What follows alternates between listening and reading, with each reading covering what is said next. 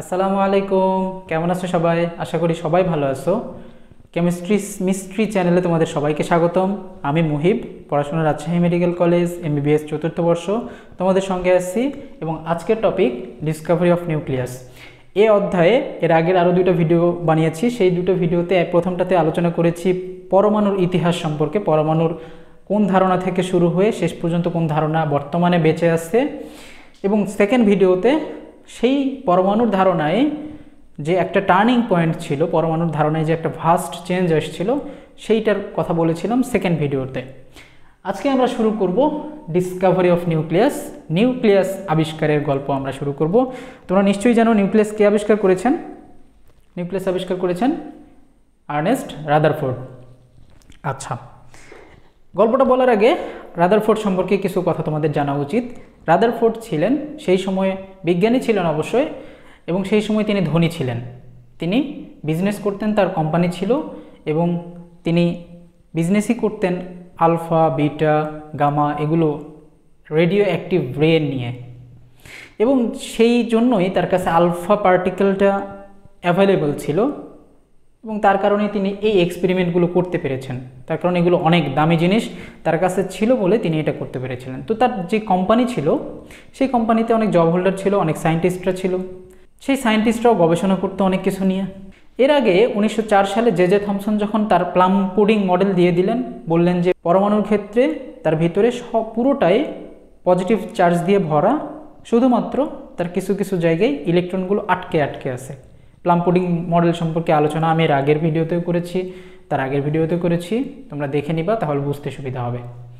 তো সেই জে থমসনের ওই মডেলের ব্যাপারে তখন সবাই জানতো, ওটার জন্য তিনি নোবেলও পেয়েছিলেন, এই জন্য তো অবশ্যই জানবে, তার কারণ ওখান থেকেই পরমাণুর ধারণার চেঞ্জ।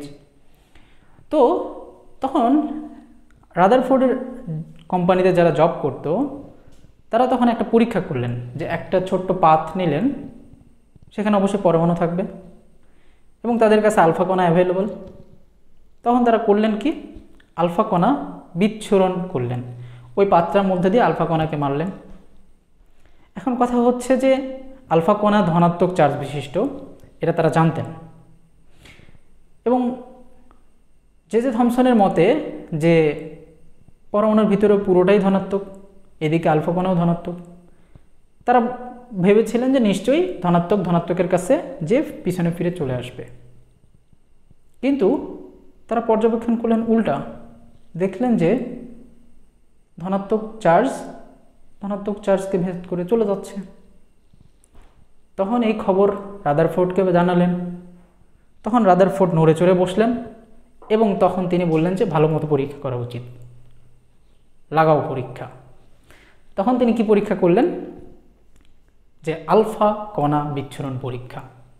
সেই পরীক্ষা দিয়ে শেষ পর্যন্ত তিনি যে সিদ্ধান্তে এসেছেন, সেই সিদ্ধান্ত থেকেই তিনি শেষ পর্যন্ত নিউক্লিয়াস আবিষ্কার করেছেন। তো আসো দেখি তিনি কিভাবে পরীক্ষাটা সম্পাদন করেছিলেন। তার পরীক্ষা করার ইকুইপমেন্ট ছিল হচ্ছে, আমি এখানে একটা ইমেজ দিয়ে দেখাই।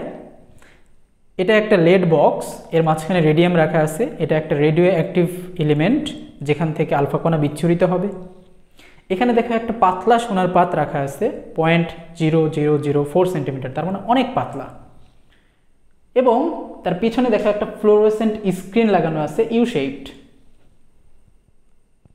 ফ্লোরোসেন্ট স্ক্রিন কি, এটা যদি জানতে চাও তাহলে আই বাটনে ক্লিক করো। দেখো আগের ভিডিওতে আমি বলে দিয়েছি ফ্লোরোসেন্ট স্ক্রিন কি। এই ভিডিওতে আমি অল্প করে বলে দিই যে ফ্লোরোসেন্ট স্ক্রিন সেই ধরনের পর্দা যেখানে জিঙ্ক সালফাইড একটা ফ্লোরোসেন্ট জাতীয় পদার্থ, সেটা দিয়ে যদি প্রলেপযুক্ত যদি কোনো পর্দা করা হয় তখন সেটা ফ্লোরোসেন্ট লেয়ার হয়, এবং সেখানে যদি কোনো কিছু দিয়ে আঘাত করা হয় তখন সেটা জ্বলে ওঠে, এবং সেটাই তিনি সেখানে ইউজ করেছেন। এখন তিনি পরীক্ষা শুরু করলেন, সেট করা শেষ। এখন তিনি পরীক্ষা শুরু করলেন। কি পরীক্ষা করলেন, যে এখান থেকে আলফা কণা মারছেন এবং তারপরে কোথায় কোথায় জ্বলে উঠছে সেটা তিনি খেয়াল করছেন। তখন তিনি পর্যবেক্ষণ করলেন। ফার্স্ট পর্যবেক্ষণ ছিল তার, যে সোনার পাতকে ভেদ করে প্রায় 99.99% আলফা কণাই চলে যাচ্ছে।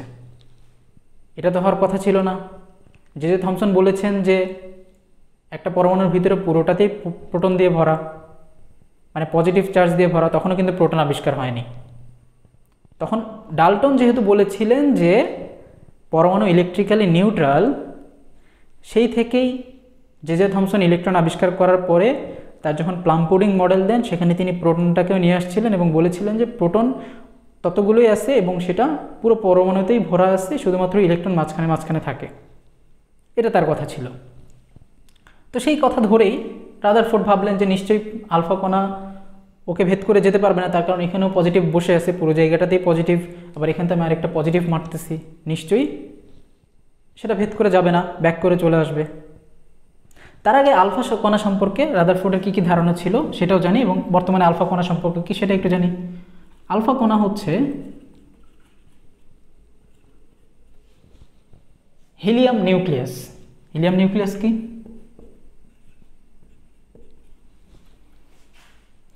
হিলিয়াম নিউক্লিয়াস হচ্ছে, হিলিয়াম তো 2 পারমাণবিক সংখ্যা বিশিষ্ট একটা নিষ্ক্রিয় মৌল, তোমরা জানো।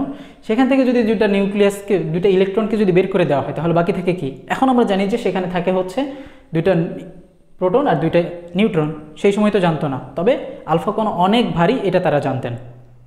আলফা কণা অনেক বেশি ভারী এবং সেটা পজিটিভলি চার্জড, এটা সেই সময় জানতেন।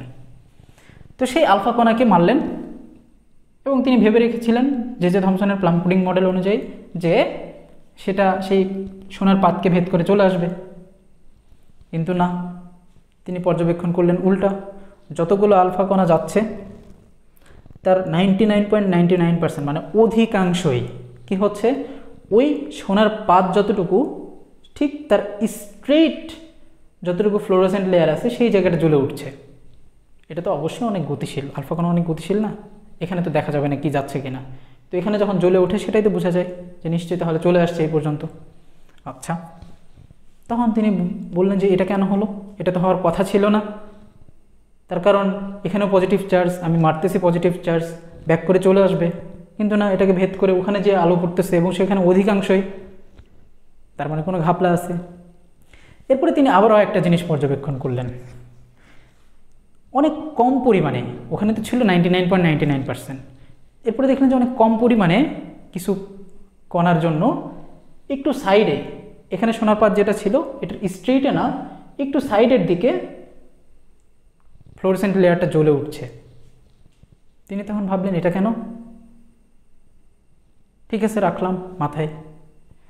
আবার তিনি পর্যবেক্ষণ করলেন, এবার পর্যবেক্ষণ করে তিনি দেখলেন যে খুবই খুবই খুবই কম, তিনি এটা কাউন্টও করেছেন যে 20,000-এর মধ্যে একটা, 20,000-এর মধ্যে একটা আলফা কণা কি করে, একদম 180 ডিগ্রি পিছনে চলে আসে, মানে 180 ডিগ্রি অ্যাঙ্গেলে পিছনে ডিফ্লেক্ট করে।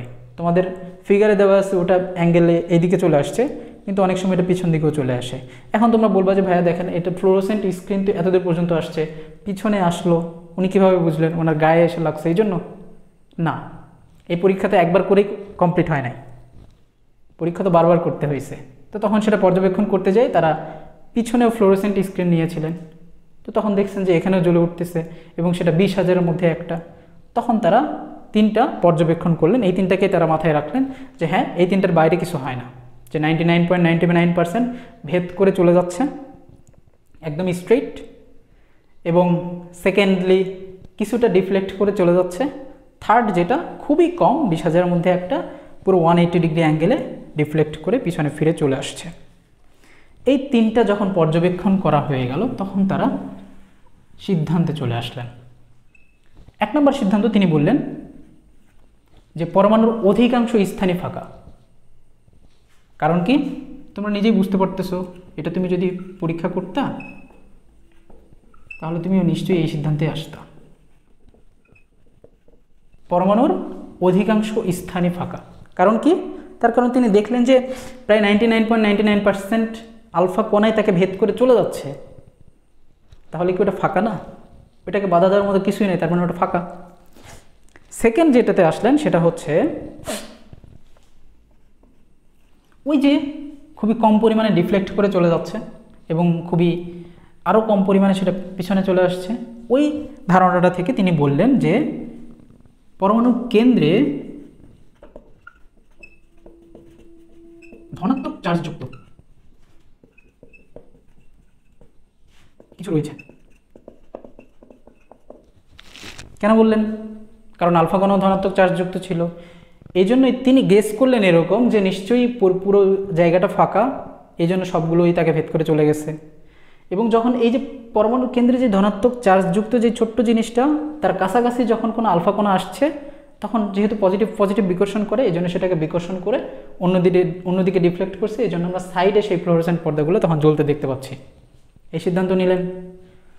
3 নম্বরে বললেন যে ওই যে 20,000-এর মধ্যে একটা যেটা পিছনে একদম ফিরে চলে আসছে, সেই সিদ্ধান্ত থেকে তিনি বললেন যে নিশ্চয়ই ভিতরে যেই কেন্দ্রে যেই কিছুটা রয়েছে, এই কিছুটা অনেক ভারী, ধনাত্মক চার্জযুক্ত এই কিছু জিনিসটা অনেক ভারী। কারণ কি? তিনি জানতেন যে আলফা কণা অনেক ভারী। এখন আলফা কণা এত একটা ভারী একটা জিনিস, যদি ওখানে ভারী কিছু না থাকে তাহলে তো ডিফ্লেক্ট করবে না। বিষয়টা ঠিক এরকম, যদি একটা বাসের সামনে যদি তুমি একটা কলা গাছ রাখো, তুমি যদি দেখো যে এদের মধ্যে সংঘর্ষটা কেমন হয়, কলা গাছে লেগে বাস পিছনে দৌড় দেয় কিনা, এটা যদি তুমি পর্যবেক্ষণ করতে যাও, তাহলে কি দেখবা যে বাস এসে কলা গাছকে ধাক্কা দিয়ে ফেলে দিয়ে ও সহজে চলে গেছে, তাই না? কিন্তু যদি সেখানে একটা অনেক পুরাতন একটা বট গাছ যদি থাকে, হ্যাঁ, যদি বাসের সামনে যদি মোটা একটা বট গাছ দাও, বাসের যেরকম প্রস্থ ঠিক সেই রকমই একটা বট গাছ মনে করে সামনে পড়লো, ওটার সঙ্গে যদি বাস যে লাগে, তাহলে কি হবে? বাসকে আর ওটাকে ভেদ করে চলে যাবে? অবশ্যই না। বাস ওটাকে লেগে ওখানেই সংঘর্ষ হয়ে ওখানেই থেমে যাবে, নয়তো কিছুটা পিছনে চলে আসবে। ঠিক এই কমন সেন্সটা থেকেই রাদারফোর্ড বললেন যে নিশ্চয়ই আলফা কণা যেহেতু এত ভারী একটা কণা এবং সেটা একদম 180 ডিগ্রি ডিফ্লেক্ট করে পিছনের ফ্লোরোসেন্ট স্ক্রিনে এসে জ্বলে দিচ্ছে, তার মানে নিশ্চয়ই ভিতরে অনেক ভারী কিছু আছে। এই জন্য তিনি বললেন যে পরমাণুর কেন্দ্রে সেই কিছুটা, পরমাণুর কেন্দ্রে, আমি এবারে লিখলাম বই বসে না, সেই কিছু অনেক ভারী। এবং তারপরে তিনি এই কিছু জিনিসটা, এই কিছুটার নামই দিলেন কি? নিউক্লিয়াস। আর এই নিউক্লিয়াসের জন্ম, নিউক্লিয়াসের যাত্রা এখান থেকেই শুরু। রাদারফোর্ড এখান থেকেই নিউক্লিয়াস আবিষ্কার করেছেন, যে পরমাণুর কেন্দ্রে নিউক্লিয়াস নামের একটা জিনিস থাকে যেটা পজিটিভলি চার্জড এবং সেটার ভর অনেক বেশি। এবং তিনি এটাও বলেছিলেন যে পরমাণুর সব ভর ওর মধ্যে বসে থাকে। তার কারণ দেখো, আলফা কণা এত ভারী, শুধুমাত্র একটা জায়গাতে লেগেই সেটা পিছনে ব্যাক করে চলে আসছে। অন্যান্য জায়গায় যদি ওই পরমাণুর ভরগুলো যদি থাকতো, তাহলে তো আর সেটা যেতে পারতো না, আলফা কণা ওটাকে ভেদ করে যেতে পারতো না। সহজ। তার কাছে ইকুইপমেন্টগুলো ছিল বলেই তারা আসলে সেটা এক্সপেরিমেন্ট করতে পারছে। তবে না, তাদের ব্রেন অনেক ভালো ছিল, এই জন্যই তারা পারছে। 4 নম্বর যেটা বলেছিল, এরপরে তিনি আবার একটা স্টেটমেন্ট দিলেন, আরও একটা সিদ্ধান্তে আসছেন যে পরমাণুর তুলনায় নিউক্লিয়াস অনেক ছোট। কথাটা কেমন? তিনি বলেছেন যে পরমাণুর ব্যাস যদি 10⁻10 মিটার হয়, তাহলে নিউক্লিয়াসের ব্যাস 10⁻15 মিটার। হ্যাঁ, তার মানে কত গুণ ছোট জানো? 1 লক্ষ গুণ ছোট। হাজারি স্যারের বইয়ে 10,000 থেকে 1 লক্ষ লিখে আছে, যেটাই হোক, তবে অনেক ছোট। এটাকে এভাবে ব্যাখ্যা করা হয় যে ক্রিকেট খেলা তো বোঝো, ক্রিকেট খেলায় মাঠ দরকার, স্টেডিয়াম, এবং সেখানে তো ক্রিকেট বল দরকার, অন্যান্য অনেক কিছুই দরকার, আমরা সেগুলো নিয়ে কথা বলবো না। তো ক্রিকেট খেলার ক্ষেত্রে যেই মাঝের যেই ক্রিজটা থাকে, সেই ক্রিজে বলটা রেখে দিলা একদম কেন্দ্রে, মাঠের কেন্দ্রে। এবং মাঠ যেটা ছিল সেটা তো নর্মালি ছোট্ট একটা মাঠ থাকে, স্টেডিয়াম যত বড় হয় ততটুকু। তো ওটা যদি 5 কিলোমিটার হয়, প্রত্যেক দিকে ব্যাসার্ধটা যদি 5 কিলোমিটার হয়, এত বড় একটা মাঠ চিন্তা করো, সব দিকে 5 কিলোমিটার। এত বড় একটা মাঠের মাঝখানে যদি তুমি বলটা রাখো, ওইটাকে দেখতে যেমন লাগবে ঠিক তেমনই পরমাণুটা যদি ওই স্টেডিয়াম হয়, ওই গ্রাউন্ডটা হয়, নিউক্লিয়াসটা সেই ছোট্ট বল। ব্যাসের মধ্যে এরকমই পার্থক্য। তার মানে কি বলা হলো যে পরমাণুর তুলনায় নিউক্লিয়াসের আকার খুবই নগণ্য, খুবই ছোট। আবার কি, যে ওখানেই সব ভর পুঞ্জীভূত আছে। বুঝছো কথা? এই 4টা তিনি সিদ্ধান্ত নিলেন, এবং এই সিদ্ধান্তে আসার পরে তিনি তার নিজের একটা পরমাণুর মডেল দিলেন। তিনি পরমাণু সম্পর্কে কেমন ধারণা রাখলেন সেইটাই তিনি উপস্থাপন করলেন, এবং সেটারই নাম হয়ে গেল রাদারফোর্ডের পরমাণু মডেল। এটার আরও একটা নাম ছিল, সেটা কি? সেটা হচ্ছে, এটা যেহেতু নিউক্লিয়াস নিয়ে শুরু, নিউক্লিয়াস আবিষ্কার হওয়ার পরে এই মডেল, এই জন্য এটাকে নিউক্লিয়ার অ্যাটম মডেলও বলা হতো। নিউক্লিয়ার পরমাণু মডেল বা নিউক্লিয়ার অ্যাটম মডেল, যেহেতু ইংলিশ টার্ম, ইংলিশ দিয়ে লিখলাম, এই দুটো নাম বলা হতো। আচ্ছা, মডেলে তিনি কি কি স্টেটমেন্ট দিলেন? ফার্স্ট স্টেটমেন্ট ওই যে ওগুলো কথাই ছিল, যে পরমাণুর কেন্দ্রে নিউক্লিয়াস নামের এমন কিছু একটা আছে যেটা অনেক ভারী এবং যেটার আধান ধনাত্মক। ওটা ফার্স্ট স্টেটমেন্ট ছিল, ওটা আমি লিখলাম না, ঠিক আছে। 2 নম্বরে যেটা তিনি বললেন, এটা জন ডাল্টনও বলে গিয়েছিল, যে পরমাণুর আধান পজিটিভ এবং নেগেটিভ দুইটাই সমান, যার কারণে পরমাণু ইলেকট্রিক্যালি নিউট্রাল, পরমাণু বিদ্যুৎ নিরপেক্ষ। এটাও তো সহজ, এটাও ব্যাখ্যা হয়ে যায়। 3 নম্বরে যেটা, এটা অনেক গুরুত্বপূর্ণ। 3 নম্বরের কথাটাই তোমরা এখন বুঝো। 3 নম্বর স্টেটমেন্ট তার ছিল এরকম, যে সূর্যকে কেন্দ্র করে গ্রহগুলো যেভাবে ঘুরে, তেমনি নিউক্লিয়াসকে কেন্দ্র করে, এটা খুবই গুরুত্বপূর্ণ একটা আবিষ্কার, ব্যাখ্যা করছি দেখো। নিউক্লিয়াসকে কেন্দ্র করে ইলেকট্রনগুলো নির্দিষ্ট কক্ষপথে ঘুরে।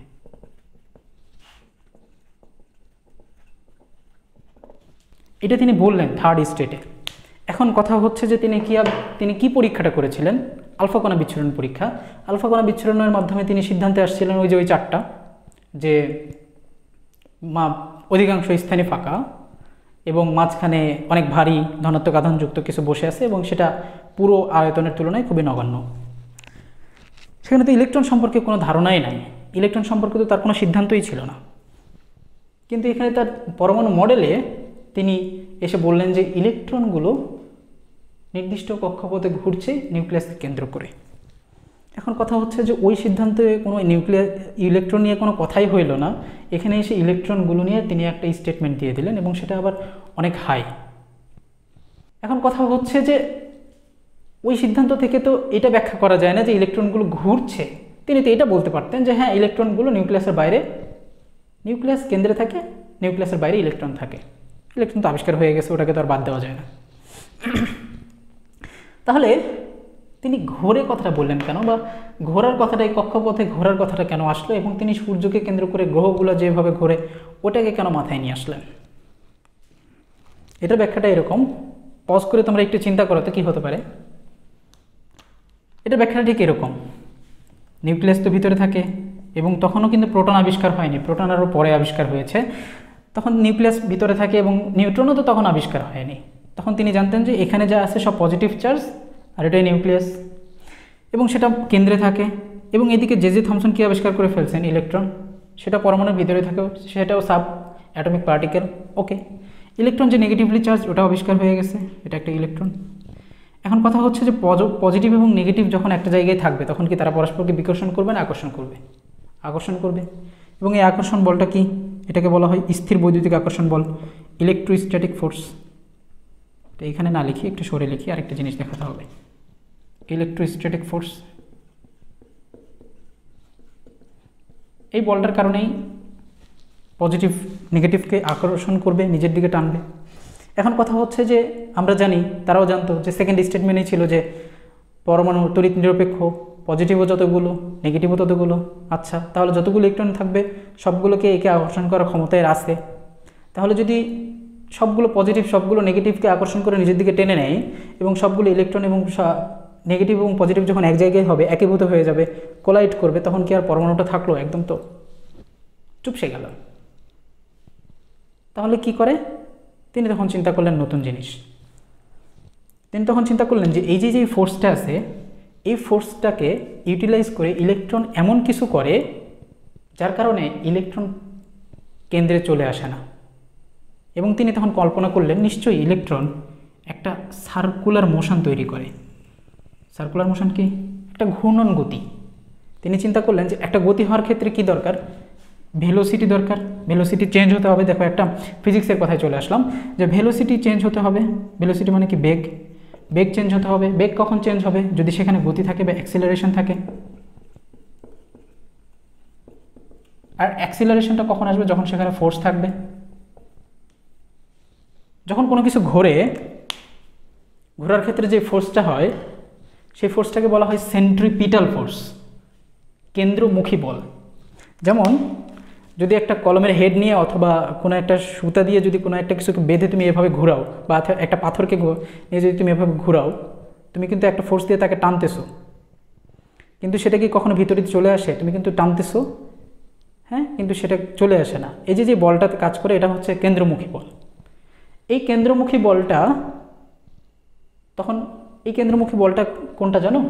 এই সেই ইলেকট্রোস্ট্যাটিক ফোর্সটাকেই সে কেন্দ্রমুখী বল বানিয়ে ফেলে, এবং সেই কেন্দ্রমুখী বল এটা হওয়ার কারণেই আর ইলেকট্রনগুলো এখানে চলে আসে না, তখন চারদিকে শুধুমাত্র ঘুরতেই থাকে। এইটাই রাদারফোর্ড কমন সেন্স থেকে চিন্তা করেছিলেন। নিশ্চয়ই এই ইলেকট্রোস্ট্যাটিক ফোর্সটা ইলেকট্রন ইউটিলাইজ করে সেটাকে সেন্ট্রিপিটাল ফোর্স হিসেবে, যার ফলে ইলেকট্রন আলটিমেটলি এখানে চলে আসে না। কথা কি বুঝে আসছে? সহজ। নিউটনের সূত্র আছে না, থার্ড সূত্র, প্রত্যেক ক্রিয়ারই সমান এবং বিপরীত প্রতিক্রিয়া আছে। তিনি এত বড় একটা কিছু আবিষ্কার করে ফেললেন, নিউক্লিয়াস আবিষ্কার করে ফেললেন, একটা মডেল দিয়ে ফেললেন। ও আচ্ছা, এখানে একটা কথা বলা হয়নি যে এটাকে যেহেতু তিনি একটা গ্রহের সঙ্গে, সূর্যকে কেন্দ্র করে গ্রহের সঙ্গে কল্পনা করেছেন, এটা একটা সোলার সিস্টেম, এই জন্য এই মডেলটাকেও সোলার সিস্টেম অ্যাটম মডেল বলা হয়। তাহলে এটার তিনটা নাম: রাদারফোর্ডের পরমাণু মডেল, নিউক্লিয়ার অ্যাটম মডেল এবং সোলার সিস্টেম অ্যাটম মডেল। তো যেটা বলছিলাম, নিউটনের থার্ড ল, যে প্রত্যেক ক্রিয়ারই সমান এবং বিপরীত প্রতিক্রিয়া আছে। তো অনেক বড় আবিষ্কার, অনেক নাম করে একটা জিনিস আবিষ্কার হয়ে গেল, পরমাণু সম্পর্কে নতুন আরও একটা ধারণা চলে আসলো। কিন্তু খুশি তো বেশি দিন টেকে না। এখানেও তাই, এখানেও আসলে ফেইলিয়ার। এনাকেও ফেল করতে হয়েছে, এনার মডেলটাও ফেল হয়েছে। সেটা কেন? সেটা এখন পুরি ফেইলিয়ার। কেন ফেইলিয়ার হইল? কেন ফেল হয়ে গেল এই মডেলটা? এত বড় একটা মডেল।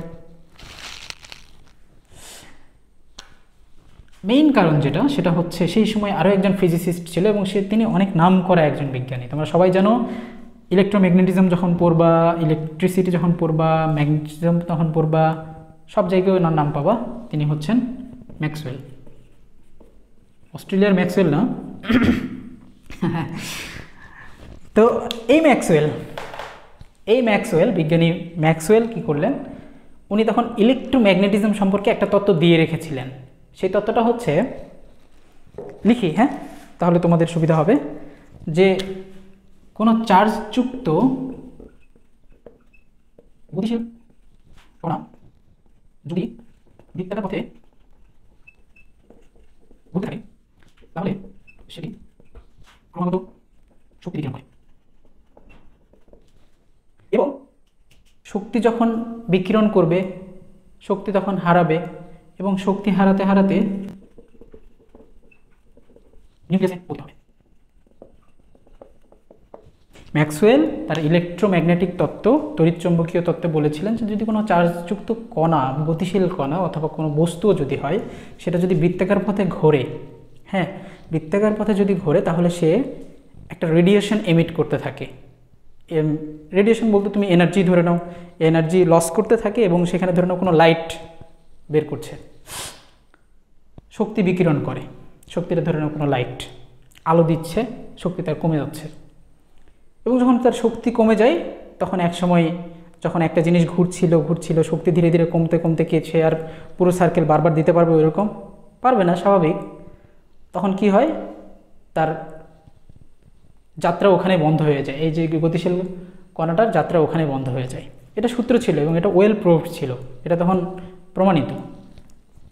তো সেইটা থেকে ওই ধারণা অনুযায়ী, ম্যাক্সওয়েলের ওই তত্ত্ব অনুযায়ী, রাদারফোর্ড যেটা বলেছে যে ইলেকট্রনও একটা গতিশীল কণা এবং সেটাও বৃত্তাকার পথে ঘুরতে থাকে, তাহলে তার তত্ত্ব অনুযায়ী কি হচ্ছে, যে ইলেকট্রনও একসময় কি হবে, এখানে তো নিউক্লিয়াস বসে আছে, ইলেকট্রন এখানে আছে, তার তথ্য অনুযায়ী ইলেকট্রন ঘুরছে, ওকে, ঘুরুক, কোনো সমস্যা নেই। কিন্তু ম্যাক্সওয়েল যে এখানে বললো যে ঘুরলে কি হয়, তার শক্তি ধীরে ধীরে লুজ করতেছে। ধরুন এই পর্যন্ত তার হাই ভেলোসিটি ছিল, খুব শক্তি ছিল, এরপরে তার শক্তি ধীরে ধীরে কমতে একসময় কি হবে বলো তো? একসময় তার সার্কেল পুরোটা ঘোরার আর শক্তি তো থাকবে না, তখন কী হবে, ঠাস করে, যেহেতু এখানে কোন ফোর্সটা কাজ করছিল মনে আছে, কেন্দ্রমুখী বল বা স্থির বৈদ্যুতিক আকর্ষণ বল, সেটার মাধ্যমে কী হয়ে যাবে, ইলেকট্রনটা নিউক্লিয়াসে পতিত হবে। আর নিউক্লিয়াসে পতিত হয়ে গেলে তো সেই আগের কাহিনী, যে পজিটিভ নেগেটিভ কাছাকাছি চলে আসলো আর পরমাণুর স্ট্যাবিলিটি থাকলো না। ফার্স্ট ফেলিওরটাই হচ্ছে তার ম্যাক্সওয়েলের তত্ত্ব অনুযায়ী, যে তিনি পরমাণুর স্ট্যাবিলিটি, পরমাণুর স্থায়িত্বটা ব্যাখ্যা করতে পারেননি। এটা ছিল তার ফার্স্ট ফেলিওর।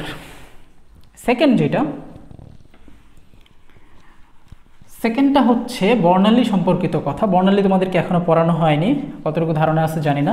স্পেকট্রাম শব্দটা শুনলেই তো মনে হয় না, স্পেকট্রাম মানে রংধনু। এখন যদি বলা হয় স্পেকট্রাম সম্পর্কে কে জানা হাত উঠাও, অনেকে হাত উঠাবা, কিন্তু আমি দেখতে পাবো না। তো যাই হোক, 2 নম্বর যেটা বর্ণালী সম্পর্কিত, যে ইনি রেখা বর্ণালী সম্পর্কিত কোনো ব্যাখ্যা করতে পারেন না। এখন জিজ্ঞেস করবো যে ভাই রেখা বর্ণালী কি, এগুলো সম্পর্কে আরও ডিটেইলস পড়বো এই অধ্যায়েরই মাঝে। বিকীর্ণ শক্তি যখন পড়ানো শুরু করবো, তড়িৎচুম্বকীয় যখন বর্ণালী পড়ানো শুরু করবো, তখন রেখা বর্ণালী ব্যাখ্যা করতে পারেন না। এখানে একটু বলে দিই কী সমস্যা। ধরো না, তোমাকে একটা টেস্ট টিউব দেওয়া হলো, হ্যাঁ, একটা টিউব দেওয়া হলো এবং এটার মধ্যে তোমাকে হাইড্রোজেন দেওয়া হলো, এবং এখানে তুমি হোয়াইট লাইট মারছো। প্রিজমের কথা মনে আছে তোমাদের? প্রিজমে যদি একটা হোয়াইট লাইট যায়, তারপরে সেটা কি হয়, স্পেকট্রাম হয়ে যায়, 7টা আলোতে বিভক্ত হয়ে যায় না? ঠিক এখানেও যদি একটা হোয়াইট লাইট মারা হয়, প্রত্যেক পরমাণুর ক্ষেত্রে বা প্রত্যেক মৌলের ক্ষেত্রে একই কাহিনী ঘটে, এক ধরনের বর্ণালী তৈরি হয়, সেগুলোকে বলা হয় রেখা বর্ণালী। কী হবে, পিছনে একটা পর্দা দেওয়া থাকবে, সেই পর্দায় দেখা যাচ্ছে যে হাইড্রোজেনের ক্ষেত্রে এরকম হয় যে ভায়োলেট যেটা, সেটা অনেক মোটা হয়, অনেক বেশি ভায়োলেট দেখা যাচ্ছে। এরপরে লেয়ার যেটা ইন্ডিগো, সেটা ওটার তুলনায় একটু চিকন। এরপরে যেটা কি ব্রাউন, ওটার তুলনায় আরেকটু চিকন, এবং তারপরের যেগুলো গ্রিন, ইয়েলো, অরেঞ্জ, বাকি যেগুলো আছে ওগুলো দেখা যাচ্ছে না। এরকম হয় বর্ণালী। আবার যদি এখানে হিলিয়াম নাও, তাহলে দেখা যাবে যে এখানে এগুলো কিছুই না, শুধুমাত্র ইয়েলোই দেখা যাচ্ছে, সেটা আবার অনেক মোটা, অন্য কোনোটাই দেখা যাচ্ছে না, এটা ধরে নাও ইয়েলো। এরকম এই যে রেখা বর্ণালীগুলো প্রত্যেক মৌলের ক্ষেত্রে আলাদা আলাদা হয়, সেটা থেকে আমরা মৌল শনাক্ত করতে পারি, এগুলো আমরা পরে পড়বো। তবে এটার কোনো ব্যাখ্যা বিজ্ঞানী রাদারফোর্ড তার মডেলে দিতে পারেননি। এই দুটোই ছিল তার মেইন ফেলিওর। হ্যাঁ, কিন্তু মানুষের ভুল ধরতে তো সবারই শান্তি লাগে না? আমার ভুল ধরার জন্য অনেকেই বসে থাকবা, তো থেকে লাভ নাই, আমি ভুল করবোই, আমি জানি, আমি অত বেশি জ্ঞানীও না। তো যেটা কথা, যে এই দুটো মেইন ভুল ছিল, তাছাড়াও আরও অনেক ভুল ধরছে। যেমন বলেছিলে যে গ্রহগুলো নিয়ে যেহেতু রাদারফোর্ড কল্পনা করছে, গ্রহগুলো যেটা ঘোরে, গ্রহগুলো ইলেকট্রিক্যালি নিউট্রাল, এরা পরস্পরকে কোনো বিকর্ষণও করে না, আকর্ষণও করে না, কিন্তু গ্রহগুলোকে কার সঙ্গে তুলনা করেছিল রাদারফোর্ড? ইলেকট্রন। তো ইলেকট্রন তো ইলেকট্রিক্যালি নেগেটিভলি চার্জড, তাহলে এদের দুইটা নেগেটিভ যদি আসে, একটা ইলেকট্রন একটা ইলেকট্রনের কাছাকাছি আসলে পরস্পরকে বিকর্ষণ করবে, তার মানে এটাও ভুল। আচ্ছা, এরপরে কি তিনি বলেছিল একটা নির্দিষ্ট কক্ষপথ, তিনি কক্ষপথের আকার আকৃতি সম্পর্কেও কিছু বলেননি। এরপরে কি, যে ইলেকট্রন যদি একটা নিয়ে তিনি যদি কল্পনা করেন এরকম, যে ইলেকট্রন হয় একটাই ঘুরতেছে, কিন্তু বহু ইলেকট্রনের ক্ষেত্রে ইলেকট্রনগুলো কীভাবে সজ্জিত, সেটার কোনো ব্যাখ্যা দেননি। এগুলো মাইনর, তবে মেজর ছিল এই দুইটা, ম্যাক্সওয়েলের ঝামেলা, আরেকটা হচ্ছে এই যে রেখা বর্ণালীর কথা। Then came the person who challenged Einstein. Who's the person who challenged Einstein? Tell me in the comment section below. We'll discuss about it in the next video. Till then, take care, stay home, stay safe. Allah Hafiz.